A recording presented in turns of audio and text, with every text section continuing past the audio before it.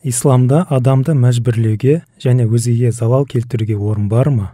Бүгінгі күні радикалды діни ағымдарға ерген бауырларымыздың бойында зорлық-зомбылыққа бейім, мұсылман бауырын кәпірлікпен айыптай салып, намаз оқымаса, ағайын-туыспен қатынасын үзіп, өзі өмір сүріп жатқан мемлекеттің заңдарын мойындамай, өзімен пікірлес болмағандарды жек көру, немесе өзге де қоғам мүшелеріне құрметсіздікпен қарау, басқаларды бүлікке шақыру сияқты зайырлы қоғамға қайшы оқыс мінездері мен көзқарастары байқалады.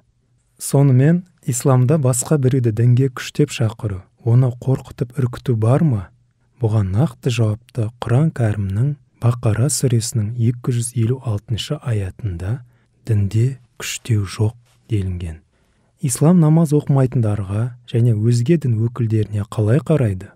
Олардың әрбіріне сен кәпірсің, немесе сен намаз оқысаң да, оқымасаң да кәпір болдың деп айтады ма? Бұлай деуіміз радикалда көзқарастағы кейбір діни ағым өкілдері өздерін құптамаған және дінді дәл өздері сияқты ұстанбаған адамдардың барлығын кәпірге жатқызып, Алланың орнына үкім беріп қояды. Құранда Хужурат сүресінің 13 аятында: «Ей адам баласы, шын мәнде сендерді бір ер, бір әйелден, адам ата мен Хауа анадан жараттық. Сондай-ақ бір-біріңді тануларың үшін сендерді ұлттар, рулар қылдық» делінген.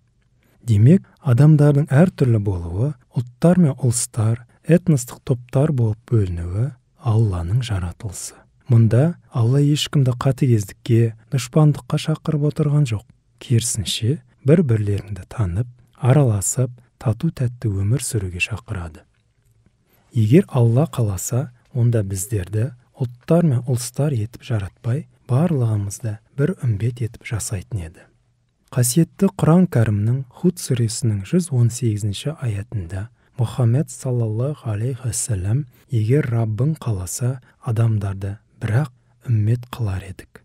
Сондықтан бір мемлекетте түрлі адамдардың бірге өмір сүруі және олардың алуан түрлі болуы тағдыр.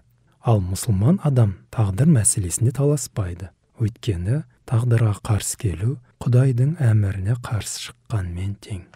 Олай болса, исламда барлық адамның құқығы тең. Исламда намаз оқитын және намаз оқымайтын, мұсылман немесе өзге дін өкілдері деп ажыратылмайды.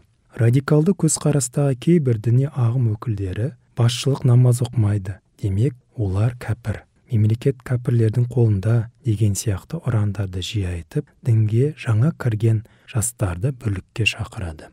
Бір күні ардақты пайғамбарымыз саллаллаху алейхи уассалам сахабаларға қарап: «Сендерге мәртебесі жағынан ораза, намаз және садақадан да абзал нәрсе жайында хабар берейін бе?» деп сұрайды. Сахабалар: «Әрине» дейді.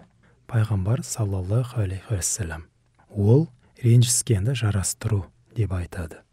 Бір-бірімен ренжіскен адамдарды жарастыруды және достық пен сүйіспеншілікті ораза, намаз және садақадан жоғары қойып отырған ислам қасындағы адамға «сен кәпірсің» деп айтуға жол бермейді.